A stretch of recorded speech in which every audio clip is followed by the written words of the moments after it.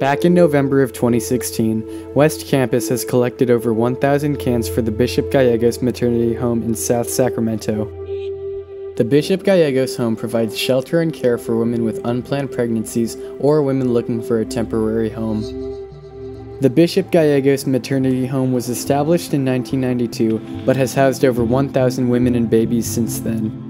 Many groups have actually made referrals to the Bishop Gallegos Home, such as St. John's Shelter, Loaves and Fishes, Francis House, CPS, and many other agencies in California.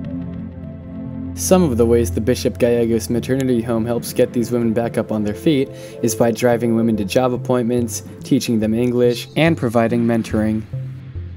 In addition to providing care to women, the Bishop Gallegos Home also empowers them to become self-sufficient and to return to the community with their babies.